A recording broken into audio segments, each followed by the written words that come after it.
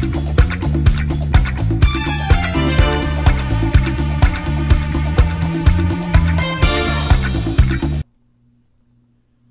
guys, welcome to another video. Thanks for joining today. Today I'm going to do a video from my very cluttered workout room, and I'm going to do an update on my Spirit XT485 Treadmill after 2 years. I bought this treadmill, I think it was 2 years ago. I spent about $2,400. I bought it from a local fitness store so I could also have it to where they could do maintenance on it if needed, and they would be able to do warranty coverage. You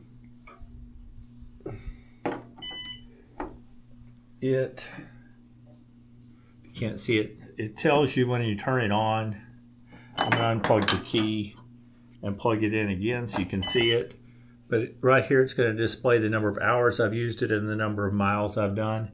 It had 279 hours. I was at 156 after a year, so I've done, what's that, 123 hours this year, and it's 1,074 miles. I was at, I believe it was 574, right at 500 miles this year. So I used it slightly less than the first year, but not much. I do like to run outside more often than not, but I will find if the streets are bad or the weather's really bad, I'll use this. I also use it some in the summer when it's just 100 degrees out. I still try to run quite a bit in the heat to get accustomed to it, but sometimes if my only run is going to be in the middle of the day, I'll go ahead and use my treadmill. I also find it a real good way to come in and get some elevation. The treadmill goes up to an incline of 15%. It doesn't have decline like my last one does, but I'm not finding that as a big loss. The treadmill has been very solid.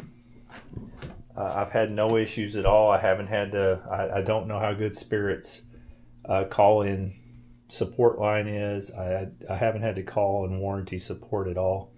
I just haven't had any issues with it. The belt on my old one I used to have to adjust quite often. I've had this one for about 2 years, and I've only adjusted the belt like once.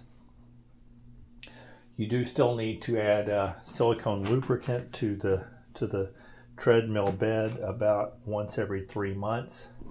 One of the cool features I've seen on this treadmill is that when I went a little bit too long, like 4 months or so, it popped up with a message on the screen. I don't have it up here right now, but I've lubed it like I was supposed to, but it'll give you a message telling you it's time to loop your treadmill, which I thought was really cool.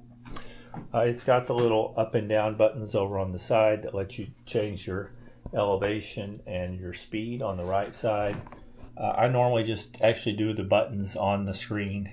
I'll type in an incline, but I'll use this usually to go to like 5 miles an hour, and then if I want to go up a half at a time, I'll push the buttons. It does have a little fan. I don't find the fan is really strong enough. So you'll see right behind here, I put a big fan that's blowing on me to keep it cool in here. I also will sometimes get a lot of humidity in the room, heat from me sweating a lot. So right behind me, I have a window, and I will open it some to let some air out.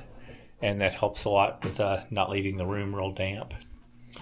Other than that, one of my favorite things that I've had with the treadmill is it's got a little lever right down here that you push on, push down on, and then you're able to lift the treadmill, and it'll lock into place, which makes it really easy. You build up a lot of lint and build up, and I'm able to get under here and vacuum and keep it clean underneath the treadmill. It also then has wheels that allow you to, once you've done this, you should be able to roll it a little bit. I rarely move this treadmill. I've got it where I want it, and I just kind of leave it there. But I do find being able to lift the treadmill up and vacuum under it is very useful. And then you just pull down, and it comes down slowly. It won't fall, and it's a soft touch, so it comes down pretty smoothly. So there's no damage done to the floor or anything like that.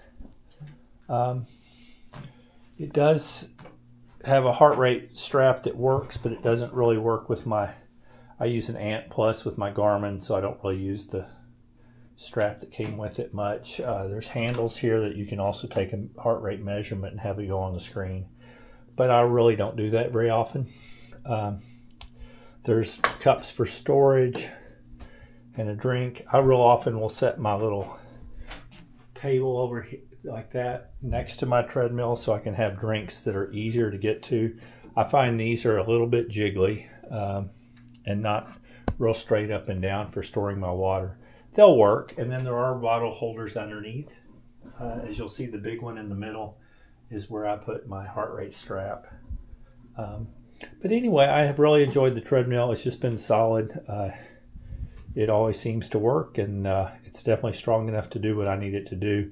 It'll go up to, I believe, 12 miles an hour, so like 5-minute miles. I never can go anywhere close to that speed. It's got several programs: the manual hill, fat burn, cardio, strength, interval, calories, and those all work pretty well. I will say I usually just put it on, turn it on and do it manual, and then adjust the incline or decline manually. But the programs work well. But anyway, that's really my update on my Spirit XT485 after 2 years. Still enjoying the treadmill.